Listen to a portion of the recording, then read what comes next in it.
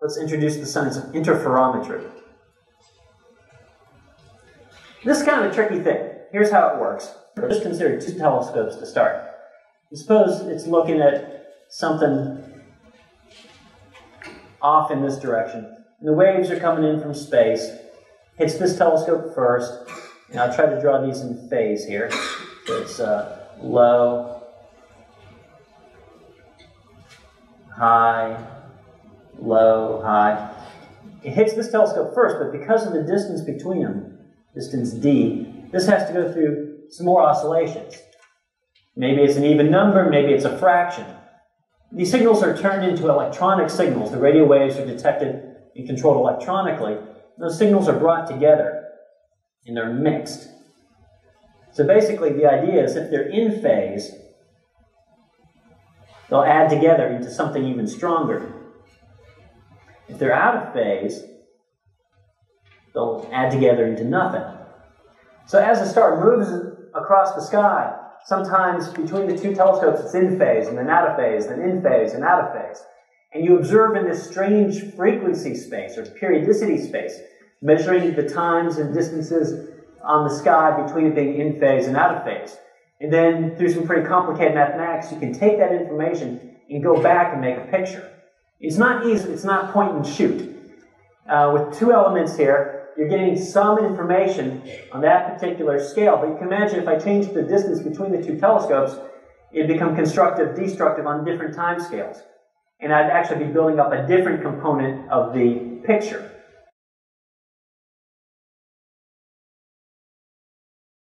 I'll give you an analogy. Suppose we're trying to take a picture of that mountain. We've got the broad aspects of the mountain, but we also have the trees, which are small scale.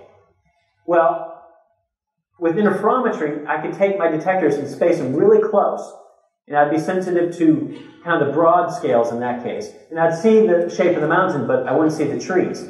Or I can take my telescopes and space them really far apart, and then I'm more sensitive to the fine structure, and I'd see the trees, but not the mountains. So you build up your image component by component. You have to have all sorts of different spacings and different orientations. Otherwise, you're just making this part of the image, not this part of the image. Now, Earth rotating takes care of all the different orientations. But to get the different spacings, you have to keep moving your telescopes apart at different distances.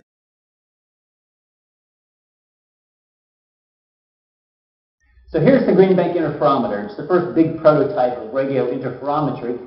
3 telescopes, and there used to be a 4th one on the mountain. Well, just with these 3 telescopes alone, you have 3 spacings. You're sampling 3 spacings at the same time.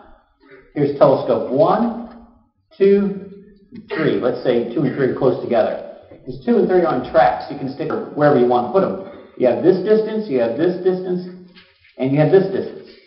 So with that 3-element interferometer, you automatically have 3 scales that you're sampling on.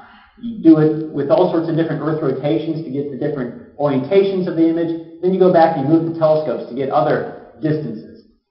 And very slowly you can build up an image, and it has the resolution of a telescope that's as big as the distance between the most distant elements, from here to here. Again, it takes a long time to build up, but you can do it, and it acts as if it's a telescope that big.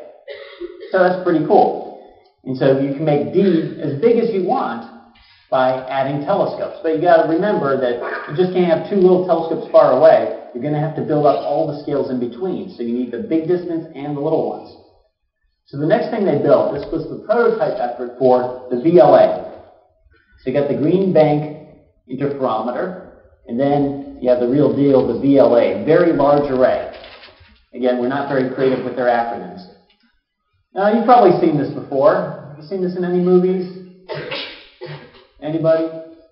Maybe. I've seen on CNN sometimes when they're doing their little promo and flashing different images. You see some what appear to be communication satellites. It's really just an image they stole, the VLA. I don't know if they still use that promo anymore or not, but it was in the movie Contact. If you're a sci-fi buff, it was in the movie 2010 at the beginning with the American and the Soviet.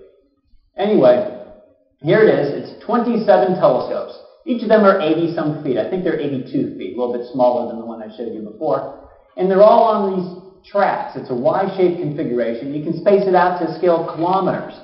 So it acts like a radio telescope that's kilometers across. Huge.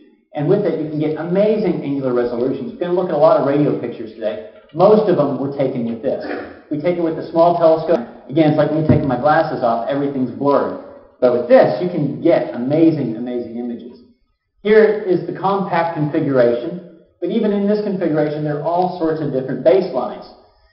You have from here to here, from here to there, from there to there, from there to there, etc. You also have cross-leg baselines from here to here, from here to there, from there to there. Between 27 telescopes, this configuration, I don't know, it's probably thousands of different baselines that are being hit simultaneously.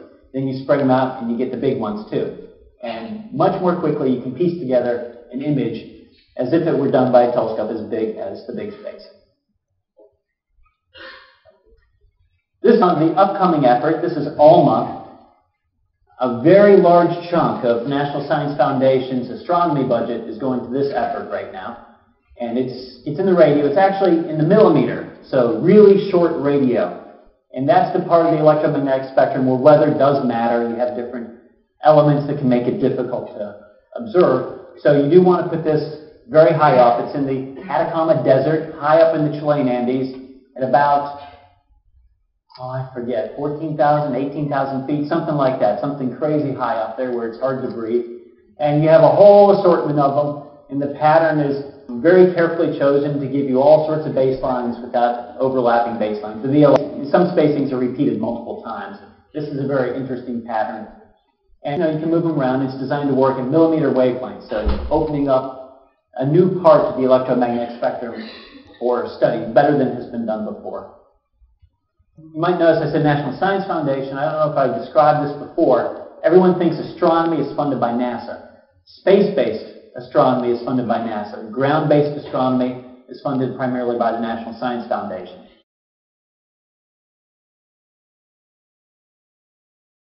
By the National Science Foundation, a big chunk of their astronomy budget, probably the biggest chunk going to any telescope, is currently going to ALMA.